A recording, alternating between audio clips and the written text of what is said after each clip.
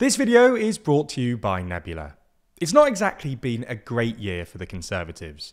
They went into 2024 a staggering 20 points behind in the polls. They lost the election and secured the lowest number of seats in their history, and they're now in the midst of what could turn out to be a bruising leadership election.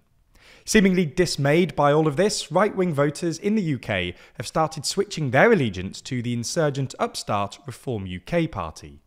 Despite only being a few years old, Reform UK managed to secure 4.1 million votes in the election, only 2.7 million behind the Conservatives. However, because of the UK's first-past-the-post voting system, Reform UK was awarded only 5 MPs. Nonetheless, though, this is an impressively meteoric rise, and contrasts with the swift decline of the Conservatives.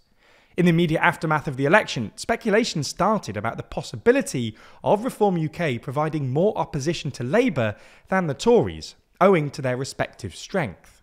So, with the election now firmly in the rearview mirror, let's have a look at whether this is actually happening.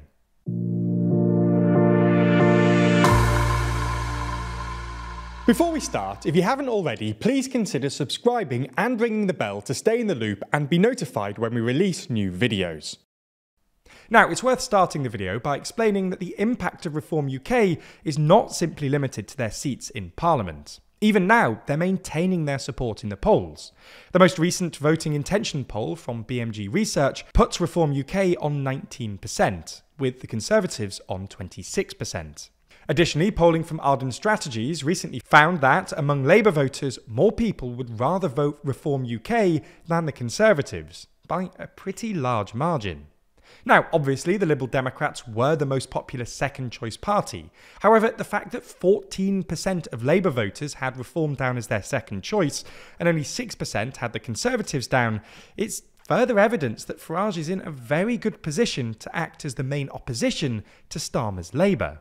Additionally, with a net favourability rating of -50%, Reform UK are actually more popular than the Conservatives, who have a net favourability rating of -70%. Now, again, it's worth mentioning a couple of caveats here. Labour, Plaid Cymru, the Liberal Democrats and the Greens are all more popular. However, as they're all nominally left of centre, they're not in a position to represent those on the right of the country and provide proper opposition to a Labour government. So it's clear that there is at least an argument that Reform UK might be in a better position than the Conservatives to oppose Labour. The question is, though, are Reform providing this opposition? Well, there are some recent examples of this being the case. The best one is the recent decision by the Labour government to press ahead with a ban on outdoor smoking. As with many substantive policy matters these days, the Conservative Party just didn't have a unified line on this. It was only a couple of months ago that they were campaigning, under former Prime Minister Rishi Sunak, on a manifesto that promised to ban smoking not just outdoors, but everywhere for anyone born on or after the 1st of January 2009. And even earlier than this, they actually voted on the bill as it was passing through Parliament. Whilst every Labour MP voted in favour, 57 Tory MPs voted against, including current Tory leadership candidate Kemi Badenoch. This then makes opposing Labour's legislation right now quite hard, as they previously tried to do something similar and demonstrated their disunity in the process.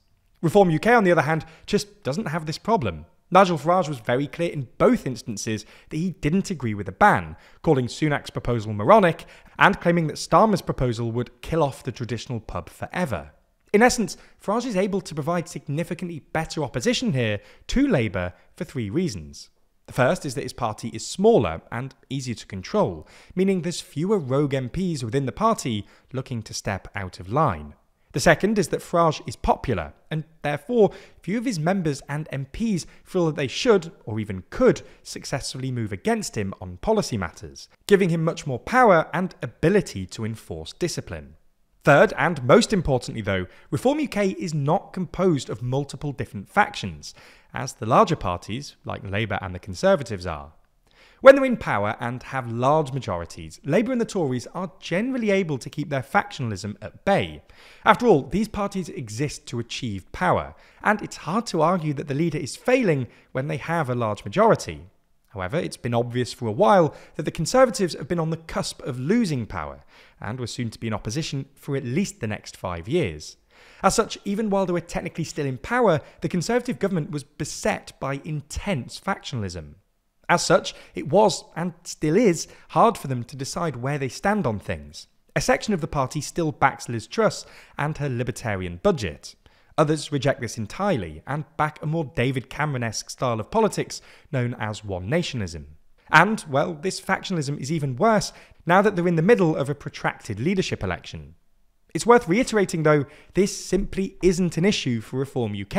It doesn't try to be a broad church of opinion. They've been very clear that they're trying to be a home for those on the right in the UK, and more specifically, the right of the Conservative Party. Now, obviously, the cigarette ban is only one example of Farage managing to provide opposition where the Conservatives haven't. But this is only a very new parliament, and one that's been on recess for more days than it's been sitting. If the dynamic doesn't change soon, then it's entirely possible that Reform UK could be expected to provide the bulk of opposition to Starmer's government. As things stand, the Conservative leadership election is set to conclude on the 2nd of November. It's possible that the new leader stamps their authority on the party and gets them in line, but to be blunt, this seems unlikely. It seems far more likely that each Tory faction will likely continue to blame each other for their current predicament, making providing effective opposition nearly impossible. Now, to an extent, this is actually already happening. Tory leadership candidate Tom Tugendhat launched his bid this week by claiming that the Conservatives are no longer taken seriously by voters, and that he saw duty give way to ego, no doubt a thinly veiled swipe at Liz Truss. Anyway, we'll have to see over the next few months whether the Tories are able to pull back together, and if not, whether Reform UK steps in to provide opposition to Starmer's Labour. Now, that's not all. We've actually got a new series called WTF USA, and you can watch the trailer right here. Look, as British people, we often cast a wary eye at our friends across the Atlantic. But honestly, the last few months have been especially wild. We've seen Biden bail from the race after a terrible debate, my fellow Americans, the red-blue divide making way for lurid green, Trump accusing Kamala of changing her race, Vance getting accused of couches, endless memes about coconut trees, and endless arguments over crowd sizes. This weird obsession with crowd sizes. Obama making a joke, Trump talking about Biden like an ex he misses, RFK Jr. potentially having worms in his brain, before admitting to burying a bear in Central Park. Oh, and an assassination attempt that we all kind of forgot about because of all of the other chaos. I mean, honestly, WTF USA. The thing is though, while it might be tempting to just roll your eyes at these shenanigans, these aren't just meme-worthy moments. And you know I'm serious, because I've not stood up in a video since COVID. But these incidents actually pose important questions, like how much does the Gen Z vote matter this time round? How important will online campaigning and social media prove to be? What impact do running mates have?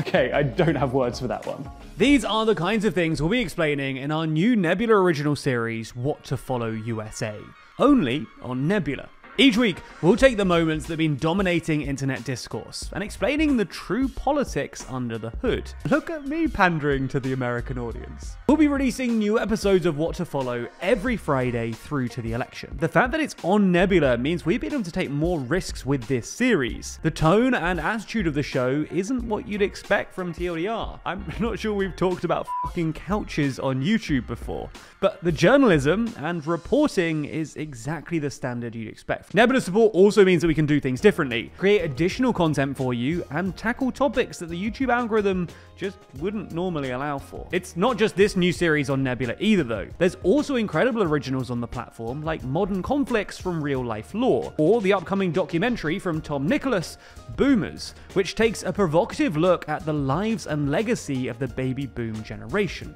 Plus, we also post all of our normal content on Nebula ad-free, and often before it ends up on YouTube. If you want to check all of that out, plus WTF USA, then head to go.nebula.tv/WTF, or click the link in the description. That way, you can pick up an annual Nebula subscription for a huge 40% off. We're really happy with how this new series has turned out, so please do give the series a look. We'd really appreciate it.